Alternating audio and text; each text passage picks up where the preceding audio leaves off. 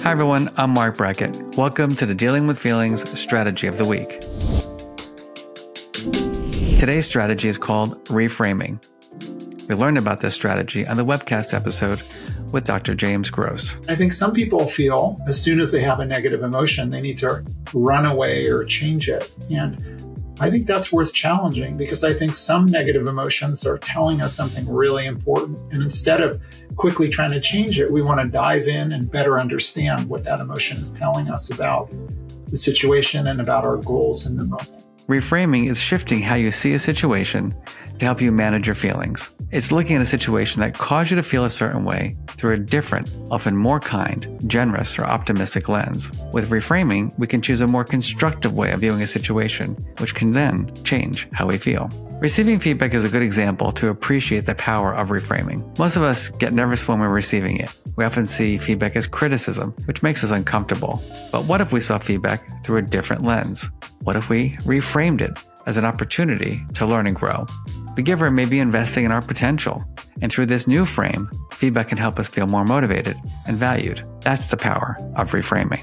Recently, I was scheduled to give a presentation and was warned that I might not be well received by the audience. That morning, I started saying things to myself like, what if people are really mean to you? What if they're critical? What if they disagree with me? Why do you keep putting yourself in this kind of situation, Mark? Sound familiar?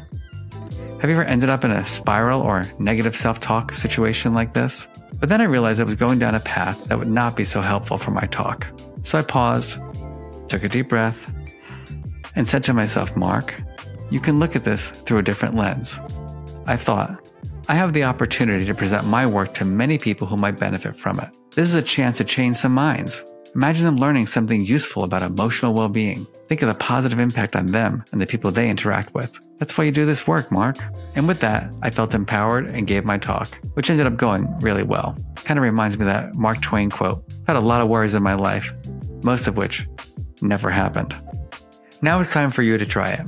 Take a moment to think about a specific time in the last week or so when a situation caused you to feel a difficult or challenging feeling and you wished you had handled it differently. Please take a minute to clearly recall the situation. Now that you have your example in mind, try to be still and perhaps even close your eyes. Think about the specifics of the situation and exactly how it made you feel. In that moment, what kind of thoughts did you have? What did you say to yourself? How did it feel in your body? How did you respond? Now let's try to reframe it. Here's a few questions you can ask yourself to help you reframe. How might you see the situation differently? Is there another, more helpful lens you might use to make sense of what happened? What is the most generous or kind interpretation of the situation you can think of? Is there a more optimistic or forgiving perspective you could take? Could there be a silver lining? You can also imagine that your situation happened to a friend. What might you say to your friend to help them see the situation another way? Now please take a minute and write down the different ways you might reframe the situation that caused your difficult experience. What might you change? What might you say to yourself differently? Do you notice how reframing could help you to feel differently about the situation and as a result, change how you feel? You might notice that one reframing approach or phrase is particularly helpful. You can save that one for use in your daily life.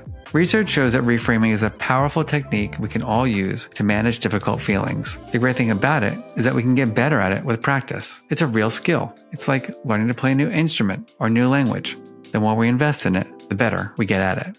Lastly, in the comments below, I'd love to know your thoughts about reframing as a strategy. I'm also delighted to answer any questions you might have.